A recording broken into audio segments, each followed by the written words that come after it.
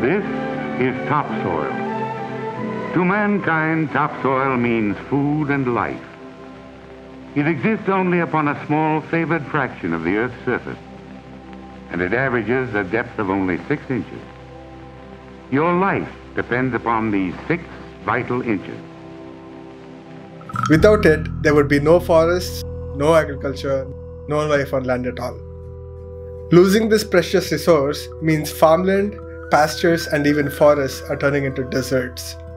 At the current rate of depletion, natural processes cannot replace the topsoil. Generating just 3 centimeters of topsoil takes 1,000 years, and if current rates of degradation continue, all of the world's topsoil could be gone within 60 years. There are many causes of soil degradation, but one of them stands out. Agriculture is one of the human activities with the most impact on our landscape. Many civilizations have crumbled due to droughts and land degradation. Agriculture has exploited our most precious land and other natural resources. The skyrocketing population of the world since the Industrial Revolution and increasingly destructive farming practices have put us on a course of ruin. With increasing mouths to feed and the threat of climate change, something needs to change about the way we grow our food. We need to move to regenerative agriculture, a system of farming principles and practices that rehabilitate and enhance the health of the soil. Specifically, it aims to preserve organic matter in the soil and restore degraded soil biodiversity. Regenerative agriculture not only increases the water holding capacity of the land, but also fights climate change by sequestering carbon from the atmosphere. Regenerative farming does all of this not through the use of more chemical inputs, water, or other technologies, but by imitating natural ecosystems. Ecosystems have evolved over millennia to conserve water and nutrients and support multitudes of life forms. One of the most crucial symbiotic relationships is that of plants and microbes in the soil. Fungi, specifically mycorrhizae, are especially important. They form networks that take sugars from plant roots called root exudates and in return give the plants mineralized nutrients like phosphate and iron. Effectively, they expand the reach and absorption capabilities of the roots. The benefits of this relationship extend beyond just nutrient exchange. The sugars that the plant roots exude come from photosynthesis, which takes carbon from the atmosphere and sequesters it into the soil through microbial biomass, which is stable and doesn't decompose into carbon dioxide. This is the process by which nature turns dirt into life-sustaining soil. Just a 1% increase in organic matter helps soil hold an additional 20,000 gallons more water per acre. And improved water holding capacity means crops are more resilient through times of drought or floods. Regenerative farming is gaining mainstream scientific acceptance, with Dr. Ratan Lal winning the 2020 World Food Prize for developing and popularizing a soil-centric approach to farming.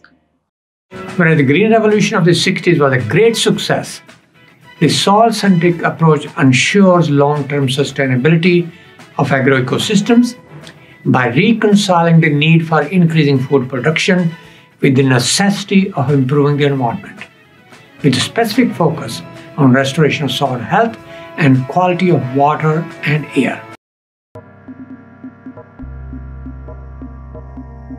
The practice of tilling is as old as agriculture itself. Tilling helps loosen the land so seedlings can establish themselves in the soil.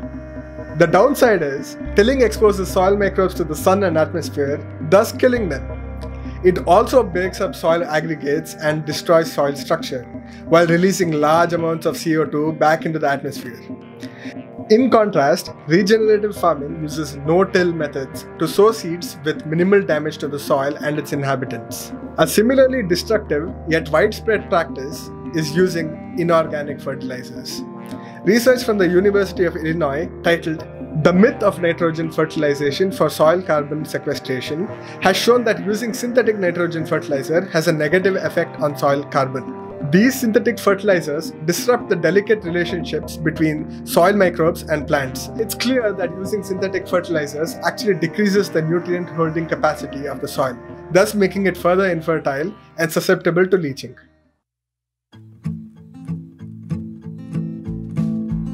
You will never see a monoculture in nature.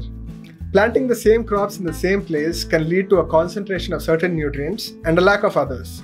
Different plants release different carbohydrates through their roots. This gives soil microbes a variety of carbs to feed on, which in turn provide a variety of nutrients back to the plant. Therefore, strategically rotating a variety of crops, especially nitrogen-fixing legumes or root vegetables, can infuse the soil with diverse organic matter. If you have a diversified cropping system and if you can manage the soil health, I don't think so pest is a problem. So here we have not used any kind of pesticide or natural pesticide, anything. So like this marigold is there are so many flowers which can take care of the pest. Regenerative farming also requires planting cover crops instead of leaving land fallow. This goes counter to the advice that the USDA had been giving out for years till very recently. Natural ecosystems almost never have vacuums. Land left exposed to the elements deteriorates and the organic content in the soil necessary for plant growth dries out. Cover crops keep the soil intact and keep the soil microbes fed. Natural environments have evolved with the presence of ruminants like bison and buffalo. Holistic grazing is an important strategy that leverages this animal-soil relationship in order to preserve soil health. Careful management of herd movement and grazing schedules prevents land degradation from overgrazing. We have reached a point where merely halting emissions will not keep us safe. Increasing wildfires and the melting of the Arctic ice caps means that global warming will continue unless we actually take carbon dioxide out of the atmosphere. To stabilize our climate, we'll have to do this till we return to pre-industrial revolution levels. We need to think beyond reduction and start working on drawing down carbon dioxide. Research shows that more carbon resides in the soil than in the atmosphere and all plant life combined. It is estimated that regenerative farming could sequester between 15 and 100% of our current annual CO2 emissions. We would be cleaning up our atmosphere while saving money and increasing crop yields and therefore ensuring food security. Changing farming practices does not happen overnight. We need to transition from industrial chemical-based farming in a way that suits individual farms. However, the upside is enormous. Within just 1 to 2 years, soils can make incredible recoveries with regenerative practices. Moreover, regenerative farms have great profitability in a time when conventional farms are losing money. Very expensive seed costs. But now when you take it the full length of the year and look at the fact that that Austrian pea is actually adding 40 to 50 pounds of nitrogen, then you got to figure out, well, what's that saving me in fertilizer costs? Well, corn takes about 120 pounds per acre of nitrogen to really get it to full production and a full crop. So I'm cutting my fertilizer bank in half. So I'm only using half the amount of fertilizer that I normally need to use. Then suddenly Austrian pea isn't so expensive. There's a value in that, but there's another value in that is less time for me in the field, making sure fertilizer is being applied at the appropriate time because it's just there already. One study has found that corn farmers using regenerative practices made 78% more profit on average than those using conventional methods. In some countries like Australia, regenerative farms are even paid carbon credits, which range from between $50 to $100 per hectare. In addition, several US startups have set up carbon offset marketplaces that allow companies to purchase credits from farmers.